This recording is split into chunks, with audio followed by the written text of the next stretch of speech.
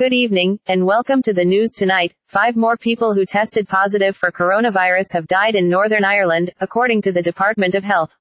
It brings the official death toll as recorded by the department to 2,048, although that figure is expected to increase significantly when deaths in all community settings are accounted for. Department of Health. COVID-19 data dashboard. The latest figures also show there have been 281 new positive cases, out of 1,963 individuals tested.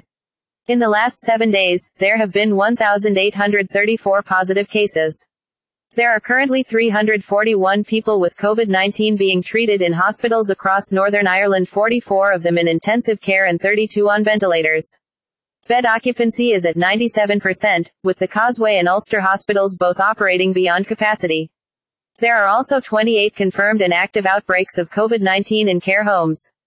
That's it, very latest this evening. We're back with the latest update at 10:30. Until then, have a very good evening. Go fuck yourself.